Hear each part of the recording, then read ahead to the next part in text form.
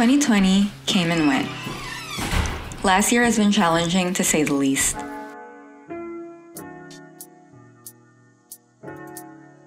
But I'm not going to cheat myself and say there weren't any good moments.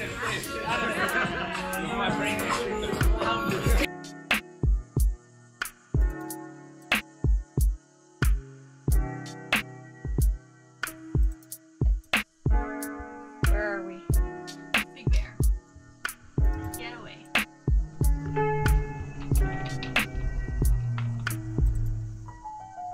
Thanks for making breakfast. My little sister and I are at Vista Hermosa Park and we're having a little picnic. Hi. Hi. How do you like your donut, man? It's a little messy, please. She got the classic strawberry and I got cream cheese with lemon.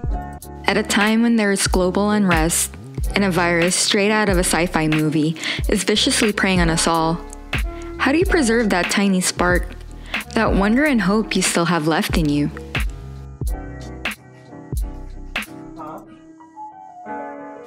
You work on being present.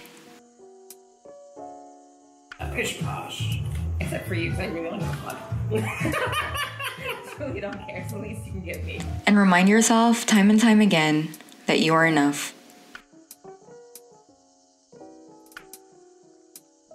Stillness. In March, we were told to isolate for 2 weeks. Then 2 months. Hi friends! I got my hair done the other day. California finally lifted some of the restrictions and some of the salons are finally open. So I got some layers done. 7 months later, and we all accepted that the future from this moment on is very much uncertain.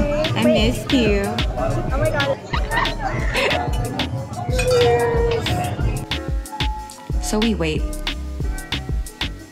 We keep learning. We keep unlearning. And we rebuild.